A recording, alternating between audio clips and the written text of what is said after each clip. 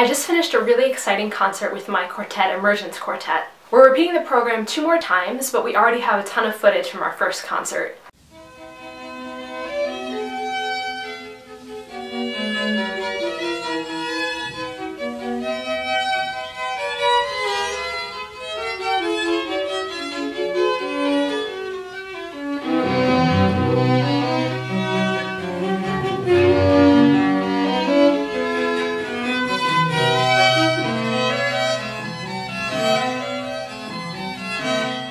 I started getting it up on the channel, and I'm going to continue to share more movements from the program, so I thought it'd be nice to just talk to you a little bit about Emergence Quartet. We started in fall 2013 as a period instrument group that was exploring the beginning of the string quartet as a genre.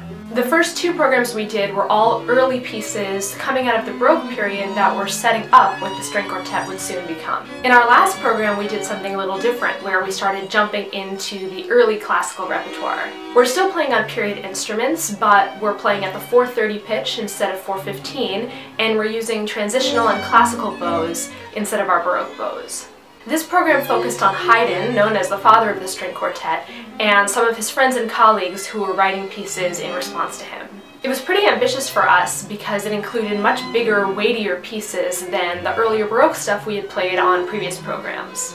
For me personally, it was a new challenge because I'm usually playing 17th century and early 18th century repertoire, so to start moving out of the Baroque and really into the classical period was totally new for me. But I think that's one of the things that's so great about playing with a group. The other girls in the quartet had suggested, you know, what if we did this program based on Haydn and we played Mozart and we played all these other pieces that were sort of responding to Haydn, and I thought, I don't feel like I can do that. I'm so used to playing bass lines, playing continuo, just playing this classical repertoire where the role of the cello really starts to change, felt like it was just totally out of my zone.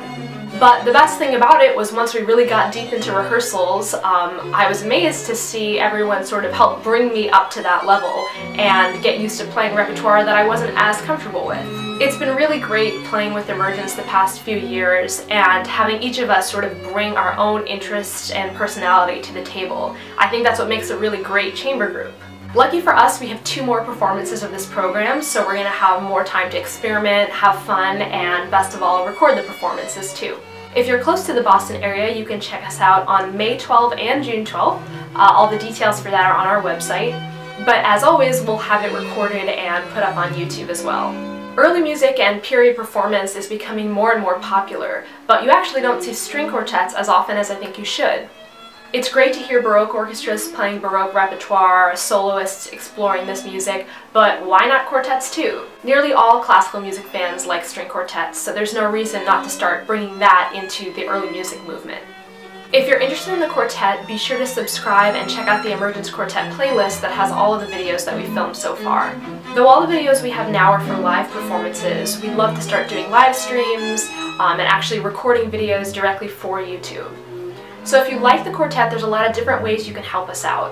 By joining my Patreon, you can help support all the video production that I do on this channel, which includes Emergence Quartet. Right now I'm looking to reach some new goals so that I can help expand my live stream portion of my channel. With a little bit more funding, I'll be able to do high-quality live streams that can include Emergence Quartet full programs. If you'd like to come see us live, you can look to make a donation directly to the quartet to help support the cost in putting on a live concert.